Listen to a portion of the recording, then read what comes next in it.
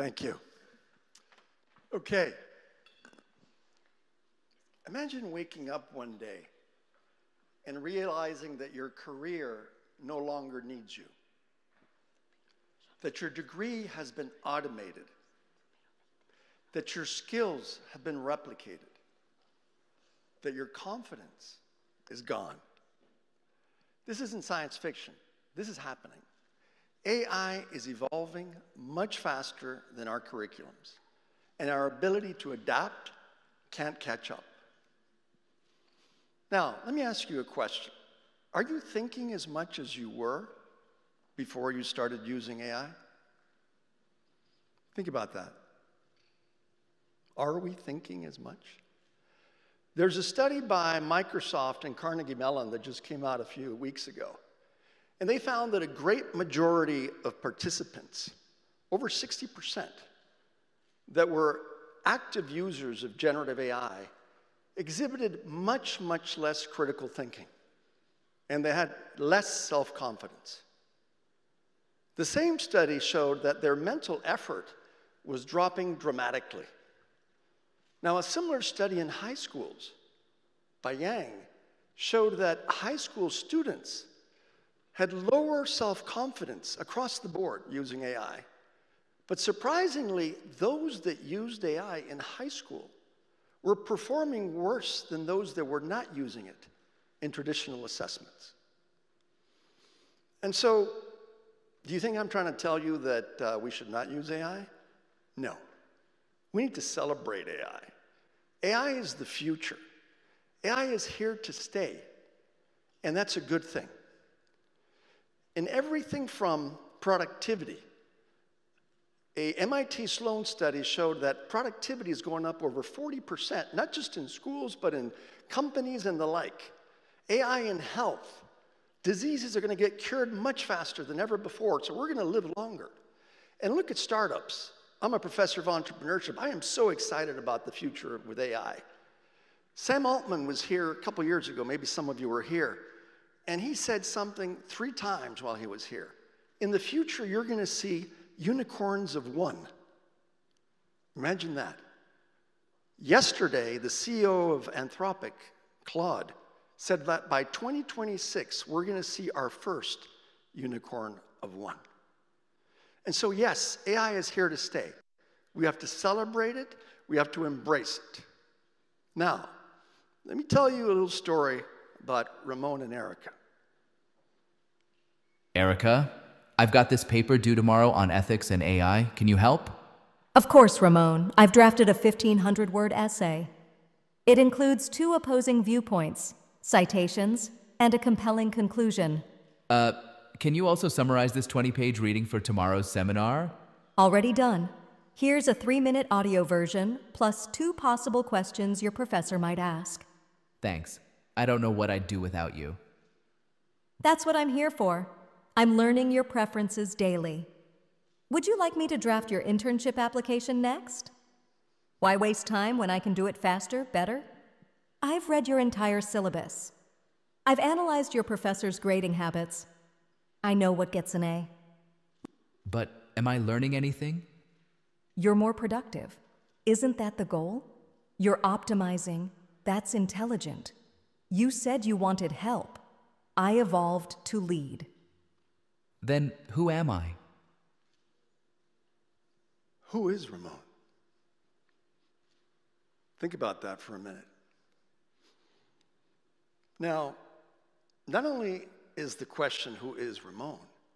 But who is responsible for Ramon losing his identity? Is it Erica? No. She's just doing her job. And she's doing it well. Is it Ramon?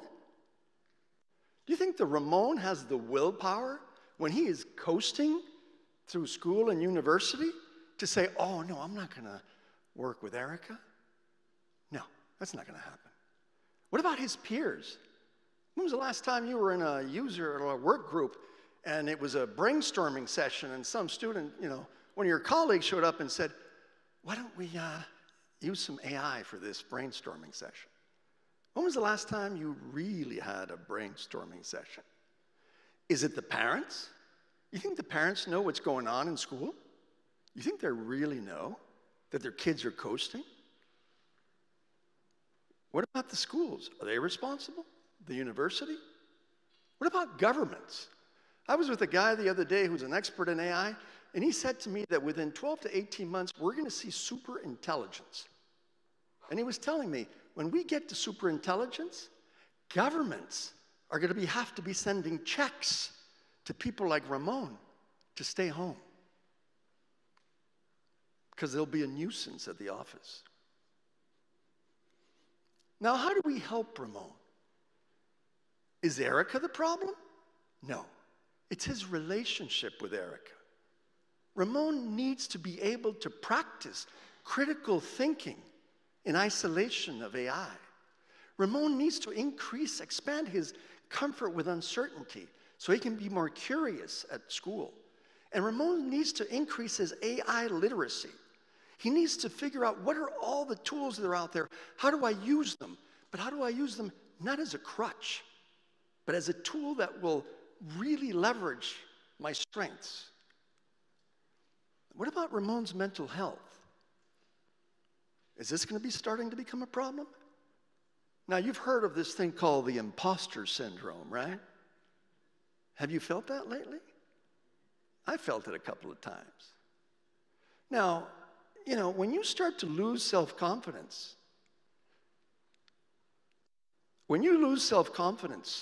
and you encourage cognitive offloading, there's a problem here, because you're losing performance engagement. People are getting more anxious. So there are sure to be mental health issues associated with the Ramones of this world in the future. And so Erica's not the problem here. Let's think about this. She's doing fine, and she's getting smarter every day. Now, how many of you have heard this slogan that we hear all the time? AI is not going to take your job. It's the person that knows how to use AI. Have you heard that before? All the time. Now, does Ramon use AI? Sure he does, every day. Do you think Erica is going to take Ramon's job? Yes, definitely. Now, we've been doing a lot of surveys and talking to a lot of professors around the world. And we have found, this is what people are telling us, especially talking to the students, that in every class that we have talked to around the world in different types of universities, from the most highly ranked to the medium ones, about 60% of the class is a Ramon. Can you relate to that? And there's about 20 or 30% of the class that are rock stars. These people are doing critical thinking like there's no tomorrow because they're using AI to extend their critical thinking, to do the menial work, the research work. And they're like total rock stars, these people. And they're exploding. And this is the way that we need to use this. Now, how is it that this topic is just starting to evolve? We had one study, we're getting a few studies here and there. Why is it that all we hear every day is how great AI is? It's not a conspiracy. It's not that people are in denial.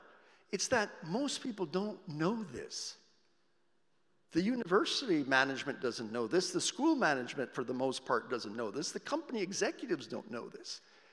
The only people that really know how many Ramones are in class are the students. You know this. The peers. And sometimes the professors, I mean, they'll tell you, yeah, I know what's going on a bit, that, yeah, they're using AI. But the students are the ones that know this. And that's why we got to, like, uncover the best kept secret out there right now, which is that the world is full of Ramones. Now, let me tell you, I'm 65 years old. And a lot of people say, you know, Professor, you're not really 65. You're a Gen Z, you know, trapped in the body of a baby boomer. That's what my students tell me. My doctor tells me I'm going to lose 2% or 3% of my muscle every year unless I exercise. Our brain is like a muscle, people. If we don't exercise our brain, we're going to lose it. We cannot waste it. We need a sense of urgency now. We need to make sure that the Ramons of this world are practicing critical thinking. Everybody needs to practice critical thinking. We need to make sure that AI literacy is there for everybody, that they know exactly what tool to use and when. Now, there's one theory that might help a little bit in this. In 2011, I developed the PW theory. And later, subsequently, I started working on it with Professor Etraz from UC Berkeley and IE, Mike Lepek from Stanford, Mario Alonso Puig here in Spain, and even adjunct Professor Gael Boabdo, also from IE. And what does this theory do? It actually measures our comfort with uncertainty. And so we're in a position to measure it and actually expand a person's comfort with uncertainty in their professional life. And what does this do? It creates a way for us to do more active thinking. It creates a way for us to differentiate the personal from the professional. It allows us to mitigate a lot of this AI-induced confidence loss. Because once we get rid of the fear of uncertainty, we can get more critical thinking happening. And so, a lot of you know me as the professor that always talks about two types of people in the world: Friday people and Monday people. Do I see any Friday people here? It's Friday today. So I'm sure a lot of you are smiling. Yeah, Friday people, they hate what they do all week. Monday people, they love what they do. I've always been a Monday person. And so please, Monday people love what they actually do all week. They don't give it to Erica. They love what they do. Don't be a Ramon. Life is too short to be a Friday person. You need to love Mondays. Thank you.